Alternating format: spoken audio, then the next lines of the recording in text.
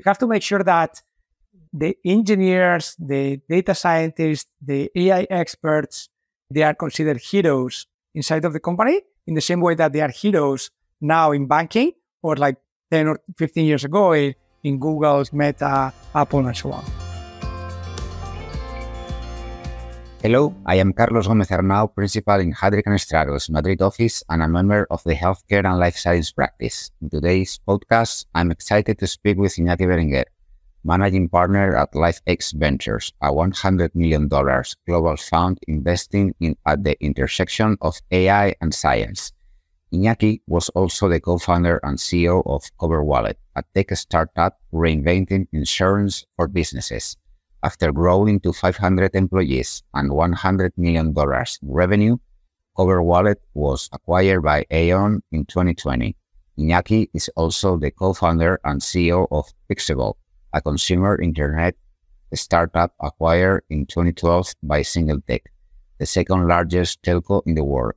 He holds a master from MIT and a PhD from Cambridge University. Inaki, welcome. Thank you for the invitation. What leadership challenges have you encountered in leading a fund that operates in the intersection of AI and science, and how have you addressed them?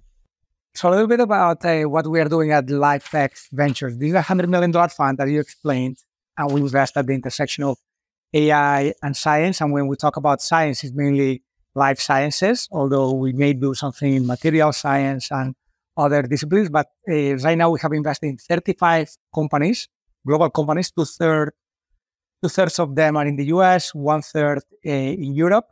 And our thesis is that AI is accelerating innovation in pharma and biotech. So that means that with less, you're going to do more.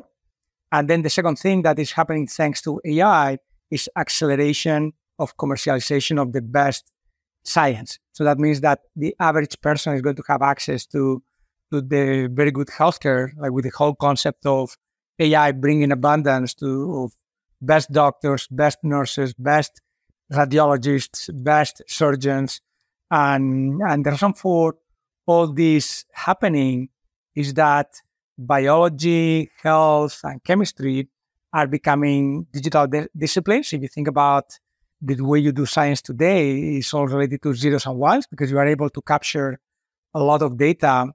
And with that data, you operate that data on computers, and that could be genomics data, radiomics data, pathology data. You even have cameras that can go inside of your body and capture what is happening. And once you are able to capture that and digitize all that data, then you can simulate, do predictions, do experimentations. And yeah, that's why with less you are doing more. So in life sciences, mainly tools to innovate faster. And in healthcare, what you have is workflows that are automated because today doctors don't have the bandwidth to analyze all this data, and AI can help doctors and nurses to make better decisions. So when you were asking what challenges we have encountered is that many of these companies were not used to have a lot of engineers, a lot of data scientists. They didn't have a CTO. They didn't have a chief data officer. And many of these companies, like they are called biotech or health tech companies for a reason. They need to have more tech people. So the well-established companies, they are making that transition, but they are not making that transition fast enough, which is good for the startups that we invest in, because the secret of success as an investor in a startup is to make sure that startup captures a market share of the new opportunities before the large companies build innovation in-house. And because large companies are moving slowly at how quickly they are attracting that type of talent, that is good for the type of companies that we invest in. And what areas of specialized knowledge have you needed to develop or add to your leadership teams? So we invest in technology companies, and these companies already have the tech background. Some of them are being started by regular engineers from tech companies. Like we invested, for example, in Betteromics in Silicon Valley. Betteromics was started by the CTO of Grail. They are doing diagnostic, like liquid biopsies. And if you think about the CTO, before they spent 12 years at Google. So someone from Google that is used to deal with large amounts of data goes on to this type of biotech or tech bio companies. Actually, the category is referred to as tech bio more than biotech because tech is even more important than bio. So some of them come from the tech world and they have to learn about biology and healthcare. And some of the companies are also started from people from the industry, coming from bio, pharma, health, that are frustrated with the status quo, or they identify opportunities, but they realize that there is so much legacy that will take forever to be reinvented inside of those companies. So they leave the companies and they start the company in tech bio, in health tech, and so on. But very quickly, those people are the ones that need to complement themselves with engineers, data scientists, and this type of profiles. Fantastic. In your opinion, what are the key strategies for managing talent in a highly disruptive sector like AI, especially in an industry that requires this highly specialized expertise such as health science? So you have to pay very well and you have to retain talent, especially tech talent. You go to Silicon Valley, the best engineers, the best data scientists, the best experts are always looking for growth, and companies have to offer a platform that the individual feels that they are going to grow very rapidly, but you also have to pay people very well. And in certain industries, like in pharma, where careers wouldn't move so quickly, people in their late 20s are not usually paid high salaries, versus in tech that you have people late 20s and early 30s making $500,000, $1 million a year. Like everyone is talking about OpenAI, that the average salary is over $1 million a year. So if you need to bring the same quality of talent, how do you feel comfortable in a big pharma company that may have 50,000 employees, paying someone that is 30 years old these crazy salaries? And you may offer an attractive and exciting opportunity professionally, but you also have to pay salaries. In startups, like 20 years ago, like you were going to a startup, you were going there knowing that you were going to work in something exciting.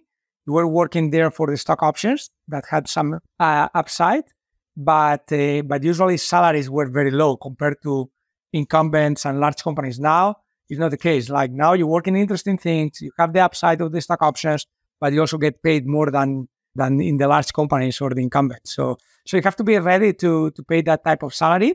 Otherwise, you aren't going to retain the talent. And you need to have that type of talent at every layer of the organization.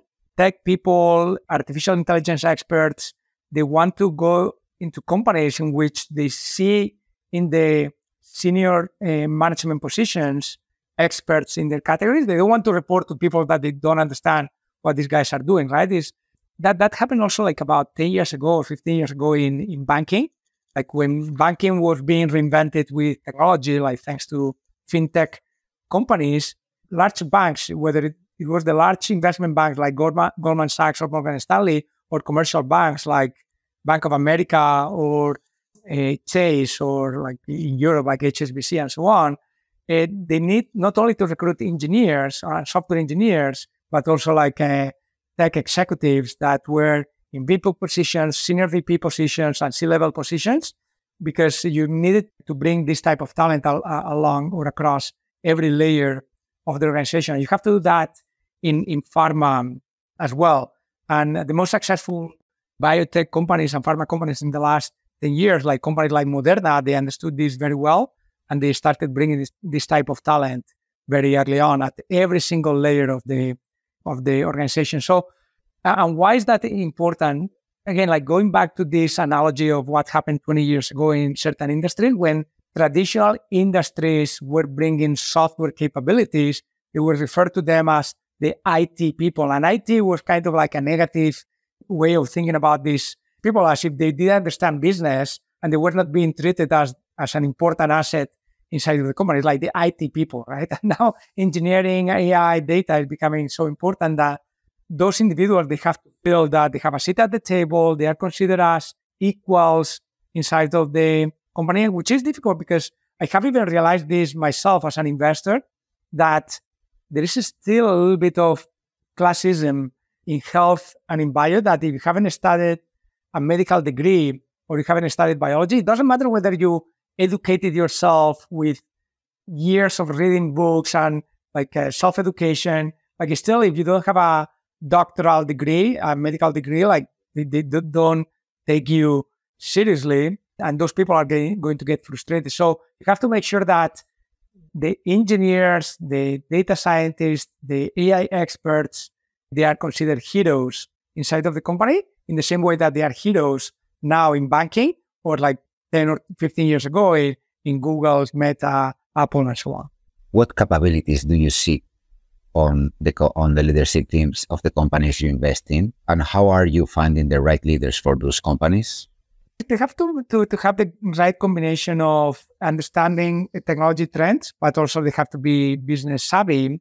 And by the way, like some of these companies, the original idea comes from academia, but usually academics don't have the skills that are transferable to build a product and scale the company, like attract talent, attract funding, attract partners. And some companies have been very good at acknowledging that. Like the best example is Moderna, right? It all comes from research being done at the lab from Bob Langer, the famous professor from MIT.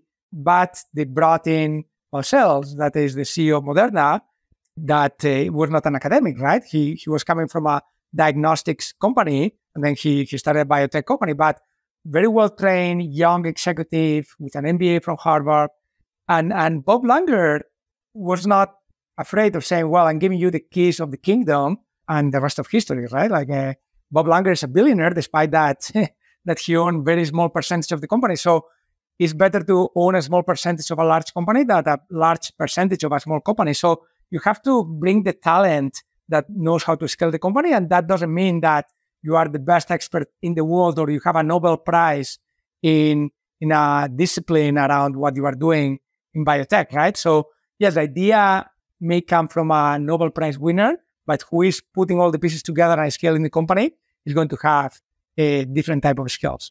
Great. And how do you see the integration of AI and science transforming the healthcare industry as a whole? And what implications does this have in its talent? So when we talk about healthcare, like at least from LifeX, we differentiate what is happening in life sciences and pharma and biotech. That is tools that are being used for doing discovery, like like all the things that you do preclinical, right? Is like in silico experiments, instead of doing them in vivo, a lot of robotics that go into wet labs, so you don't need people running the experiments with a white coat in a lab with looking at a microscope. Like you are going to have a lot of robotics intersecting AI, and those experiments are going to be running 24/7, weekends and everything. So you are going to be able to accelerate the number of experiments. So we differentiate that is happening in life sciences, but we also differentiate what is happening in the clinical phase. Like clinical trials are being accelerated thanks to AI and technology, but also how you find CROs that are going to help you to run them more efficiently, tools for project management, to coordinate multiple patients participating in the clinical trials, multiple sites over a long period of time. Also, like all the tools that you're going to be able to use once you get approved by the FDA, like all the market access tools to negotiate pricing between pharma and the payers, like all the clinical evidence that you need for that market access thing. So all that is being accelerated by AI. So again, like what I said at the beginning, that with less, you are going to do more. So before, to bring a drug to market, you need to invest $1 billion from preclinical to clinical until you were going to market. Now, with a fraction of that budget, you are going to come up with new molecules, new therapies, new cell therapies.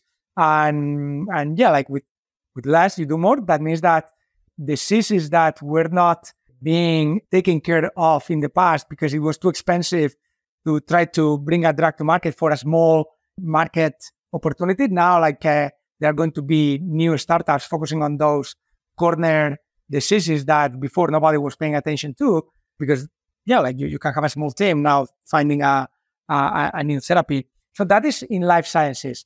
So we also differentiate what is going to happen in healthcare, and healthcare is about the payers, the providers, and the patients. So you're going to have a lot of tools going into that. So the way we look at healthcare in particular is a 2x2 metrics. So there are going to be tools for the providers to cure people better. So more personalized medicine, better diagnostics, better anticipation of what is going to happen, more monitoring of patients. So like that is going to cure people, but also you are going to have tools to make the system more efficient. So when people think about healthcare, people think that the industry is so expensive because you have a lot of doctors and nurses, but the reality is that there's a lot of back office, right? Like if you think about the cost of running a hospital in the US, it's about $1 billion a year. And people think that, yeah, of course, there are a lot of equipment, there's a lot of doctors, there are a lot of nurses.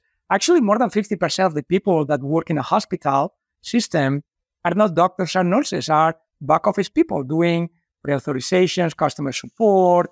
They are doing payment reconciliations. Actually, payment reconciliations, that is, the category is called revenue cycle management, like trying to understand how much the patient has to pay as a copayment, trying to see whether you are going to cover and the doctors are in network or out of network, filing the claim to the payer, the payer analyzing this and coming back to the provider, like could be a clinic, a doctor, a hospital, asking for additional documentation and more documents from the patient. So all that back and forth with AI is going to become much more efficient and everything is going to be automated. So that is already 15% of the cost of running hospitals. So imagine like with that money, if you can have 15% savings, how many more doctors you can hire.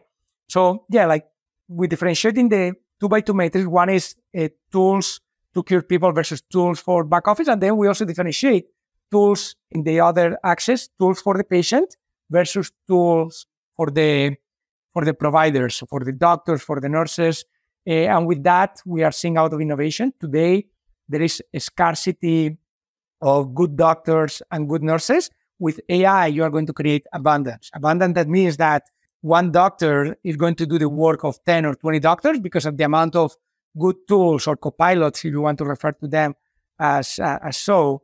So every doctor is going to do the work of 10 or 20 doctors and do that even with better quality. Like as soon as a patient enters the door of a consultation, the doctor will have in front of them on their computer screen all the information about that patient, all the history, not only like the current blood test, but the blood test from 6 months ago, 12 months ago, 3 years ago, 5 years ago, all the images from CT scans, MRIs, all the genomic data, all the drugs that have been prescribed to that. And the AI gives some insights for the doctor to provide a more personalized consultation to that particular patient. But even when they have to prescribe a new drug, knowing whether that drug is going to have side effects, whether it is compatible with some allergies or other drugs that the patient is taking. So all that, that is the whole concept of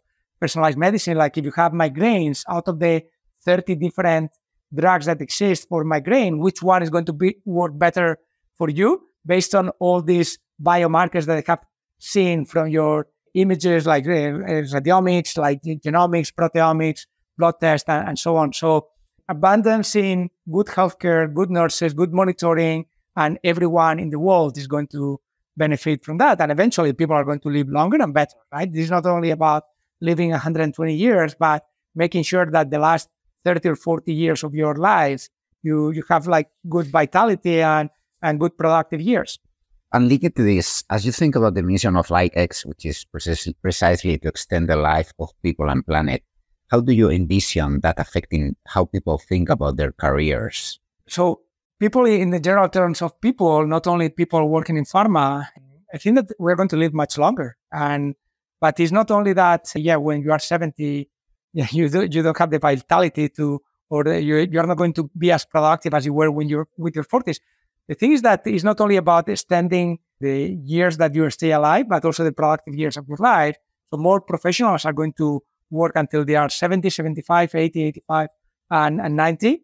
I'm not a sociologist or economist to talk about what are the implications for pensions and retirement. But the reality is that people, for the knowledge economy, people are going to be able to do the best job in their life when they are 70 or 80. And that also has some other implications. That is, if life is moving so quickly, and what you can do today is so different to what you could do 10 years ago, and what you will be able to do in 10 years is going to be completely different, then you will have to keep reinventing yourself. And you may study a new degree when you are 50, and you may change career when you are 65. Historically, you would study something when you were 18 until you were 22 or 25, or if you were doing an advanced degree until you were 30. And based on that knowledge, with just some updates during your career, you were able to continue performing the same profession for the rest 40 years of your life. Now you are going to be reinventing yourself every 10 years because everything is changing so rapidly. Like, I'm telling everyone that I know, whether they are in their 30s, 40s, or 50s, that they have to jump into what is happening with AI. And AI is not becoming a software engineers. In many of the tools that are going to be at your fingertips, like it's not only like ChatGPT, ChatGPT is like more like a consumer product, but all the tools that you can use inside of your organization that are low code or no code tools. So without knowing anything about software engineers, you are going to become 10 times more productive. And with those tools, you are going to become a much better professional. And from a leadership perspective, how will this be affected? I think that the leaders are going to become tech leaders. So I think that this has happened in every industry during the last 20 years. 20 years ago, like technology companies were a subsector of the economy. So you would think about Cisco, Hewlett-Packard, IBM, Google, and or Intel. And then you would have other industries, logistics, banking, insurance, pharma, construction, logistics.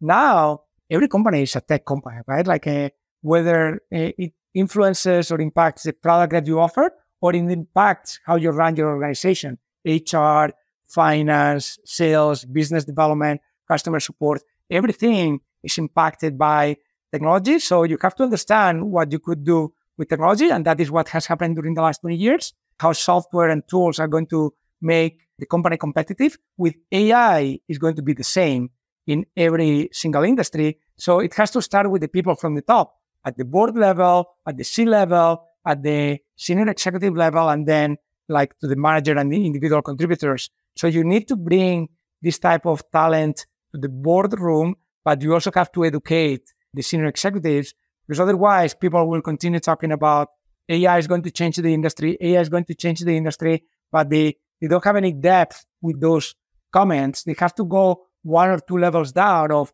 what implications it has for their organization. And people have to be aware of this, because you have to know what you don't know, right? Like in the knowledge economy, you have what you know, then you have what you know that you don't know, and what you don't know that you don't know, right? So it's very important that you know what you don't know, right? Even if you don't know how to do the work itself, but you know that there is something that you could do leveraging that technology on those tools. So AI is changing everything in life, and the work environment is going to happen faster than ever. And we are seeing this, that many companies that you would consider very traditional, incumbents, old school, they're already running 10 or 15 pilots of AI across the whole organization, the core product, but also like the back office function.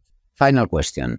Looking ahead, what do you think is next for the healthcare and life science industry, and what can leaders do today to be prepared for that?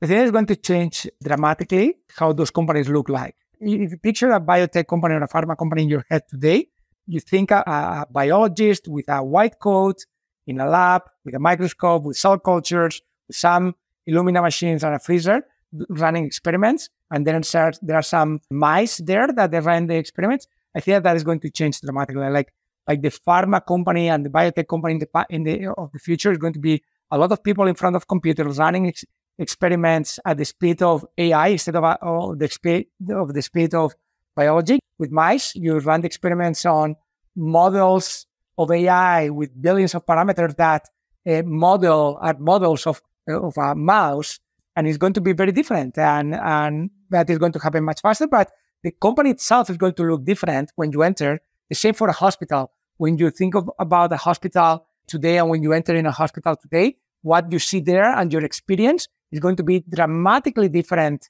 in 10 years. And this is going to happen much faster than what people think. Inaki, thank you for making the time to speak with us today. Thank you.